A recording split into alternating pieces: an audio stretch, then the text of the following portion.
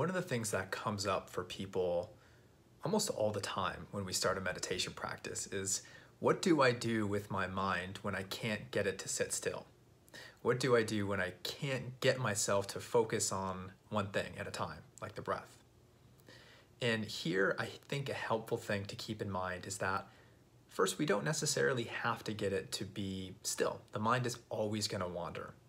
And our job here is just to notice that process. We don't have to make anything special happen other than just to be aware of the fact that it's really hard to pay attention to one thing. So we can kindly notice that process taking place.